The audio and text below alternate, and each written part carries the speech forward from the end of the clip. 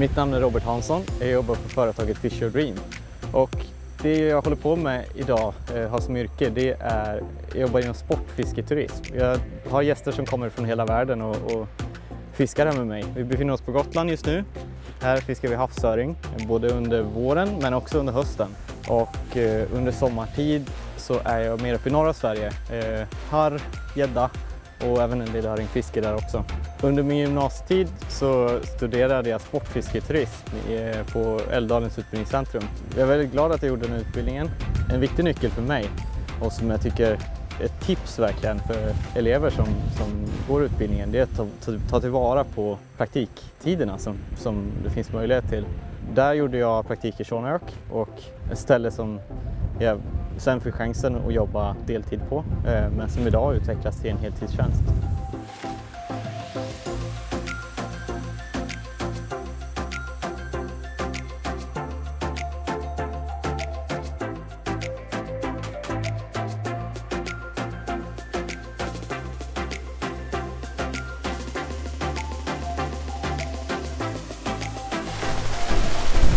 Ja. Kommer ni? Vad plötsligt en hund. Verkligen. Dagens första fisk. En liten, en gotländsk sprall som vi kallar dem. Och kul att den tog så nära land. De verkar verkligen vara på hugget. Den står så runt. Liten krabbat. Det är ganska kallt här nu så ska vi låta den vara i vattnet. Hittar ut där bland stenarna. Fint! Då är vi igång. Tog på en liten brun-lila fluga. När jag kom till utbildningen så var det inte självklart att jag skulle bli fiskeguide. Jag gillade fiske helt enkelt, men det var först där som lärarna tog tag i mig och ruskade om mig. Men Robert, du ska bli fiskeguide. Och det var någonting som jag bara trodde fanns i liksom Alaskas vildaste natur. Att där kunde man jobba med fiskeguidning på heltid. Men det är verkligen något som har växt fram i Sverige också. Jag jobbar på väldigt vitt skilda platser i landet. Men det verks verkligen som en generell trend att intresset för att boka fiskeguidning och liknande liksom naturturism-saker.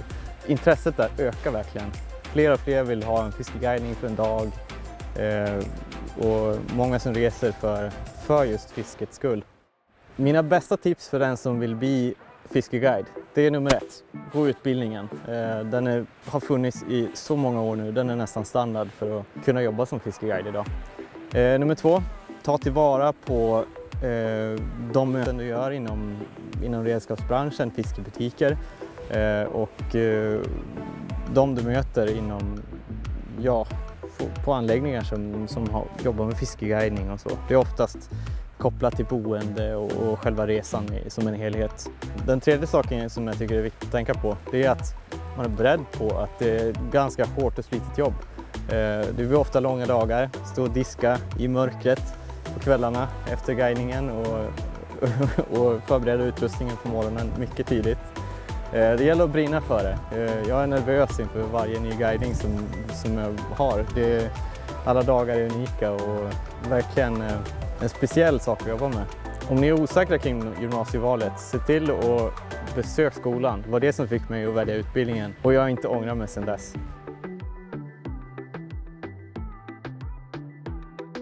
Idag ska vi fiska öring och röding här i Brynoltjärn som ligger en tjärn utanför Evertsberg. Hela fisketvåan, fisketrean från Älvdalens utbildningscentrum. Vi har haft bra fisk här förut så vi har stora förhoppningar. Nu ska vi ut och pimpla röding här på Fiskegymnasiet. Vi har massa olika tekniker som vi går igenom och just idag så kör vi isfiske efter röding och kanske lite öring också.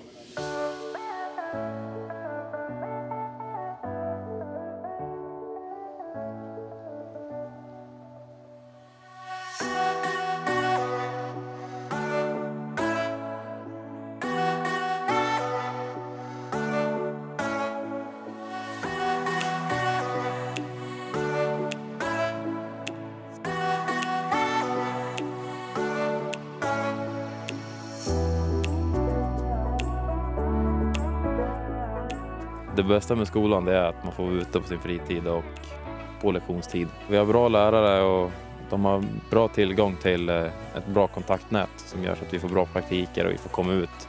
Vi kan åka till Norge och guida laxfiska och öringfiske. Vi kan åka till Nya Zeeland, Island, Sverige och det tycker jag är väldigt uppskattat. Ja, vi ska förflytta oss för det har gått så lång tid utan hugg så nu är det bara nya hål och ny fisk förhoppningsvis. Let's go! Ja, jag heter Viktor, jag går Fisketvåan och det som jag tycker är bäst med skolan det är lärarna. De är snälla och försöker hjälpa en på alla sätt de kan. Det jag också tycker om är att man kan åka ut på sådana här fiskedagar på skoldagar. Att vi kan åka till Brynolfstjärn där vi är nu och dra rödingar. Och det är våra lektioner. Det är jättekul. Sådär. Så ja. Han har det! Ja! Kom hit. Jag tror han lossnar. Nej, den är kvar. Åh jävlar, den här är fan. Går Marcus, är fisk? Ja. Sportfiskebranschen idag är ju en bransch som är ganska stor och växande hela tiden.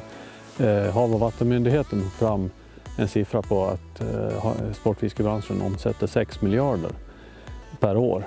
Och det är ganska stort och vi märker det också på skolan därför att vi får i princip varje år förfrågningar från företag som vill anställa våra elever direkt när de slutar. Mitt namn är Emil, jag går andra året på Fiskegymnasiet. Och det som jag tycker är bäst med utbildningen är att man har väldigt roligt, man får lära sig mycket inom både turismbranschen, sportfiskebranschen och att det är väldigt kompetenta lärare.